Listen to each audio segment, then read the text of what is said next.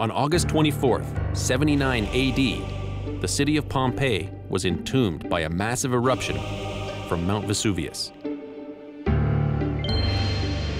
For 2 days and nights, the volcano rained terror on all those in its path, killing almost everyone in the city. After the eruption, Pompeii was lost and forgotten for almost 1,700 years.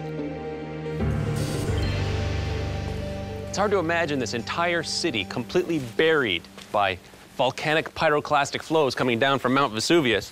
But that's exactly what happened here in 79 AD. The city was completely covered in ash and cinders, preserving the city. And it actually gives us a really good glimpse into what life was like back in ancient Roman times.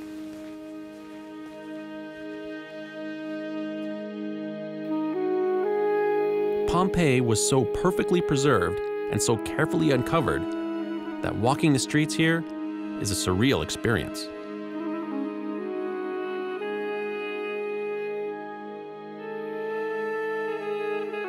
The whole city is a window into the Roman Empire, frozen in time, at the height of its power.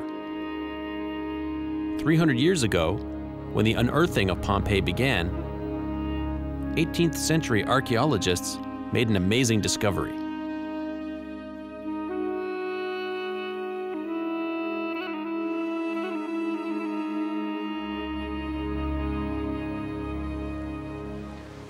During the eruption, the population was entombed by the volcanic ash and pumice that rained down. And when the archaeologists started excavating the site, they found these empty spaces and they filled them in with plaster. And you can actually see the features of these bodies from the ancient Pompeians.